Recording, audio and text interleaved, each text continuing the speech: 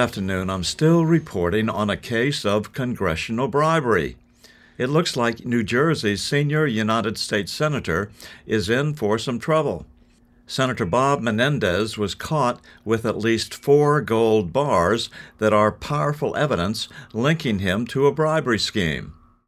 In 2013, a New Jersey businessman named Fred Dabes had his home broken into by armed assailants who took $500,000 in cash and 22 gold bars. The police later caught the suspects and returned the cash and the gold bars to Dabes. Unfortunately for Senator Menendez, the police noted the serial numbers on all of the bars. Fast forward to today. Police investigators raided Menendez's home and found 4 of the gold bars that used to be in Fred Dabes' home 10 years ago. Now they were in Menendez's home without a good explanation of how they got there. The result, Dabes has been charged in a federal indictment with conspiring to bribe Menendez and conspiring to commit fraud.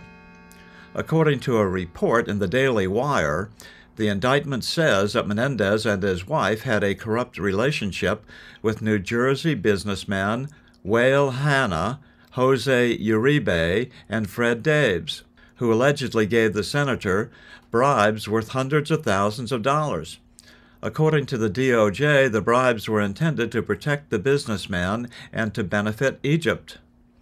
And now, suddenly, Senator John Fetterman, the new Democrat senator from Pennsylvania, has jumped into the middle of this, calling for Menendez to be expelled from the Senate, which would shift the balance of power in the Senate over to the Republicans and really shift the political landscape for the successful impeachment of Joe Biden.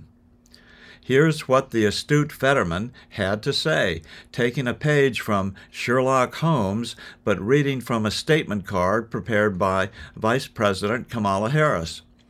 Senator Menendez, he needs to go. And if you are going to expel Santos, how can you allow somebody like Menendez to remain in the Senate? And Santos is kind of lies and almost, funny. And he, landed on the moon and that kind of stuff. Fetterman continued to eloquate with his unique charm. Whereas I think Menendez, I think is really a senator for Egypt. Not New Jersey. So I really think he needs to go. He has the right for his day in court and all that, but he doesn't have the right to those kinds of votes and things that's not a right. And I think we need to make that kind of decision to send him out. I think the Republicans should immediately draft Fetterman into the Republican Party. It would not only give the Republicans a 2-vote edge in the Senate, but make every other Republican in Congress look brilliant. I'm still reporting from just outside the citadel of world freedom. Good day.